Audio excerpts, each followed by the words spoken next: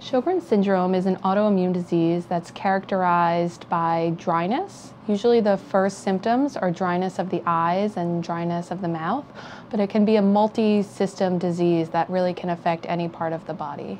We need to focus more on Sjogren's because we really are lacking good therapies to manage this disease. It's a disease that can have really major impacts on patients' quality of life. So at HSS, we were part of a multi-center international study looking at a new medication to treat patients with moderate to severe Sjogren syndrome.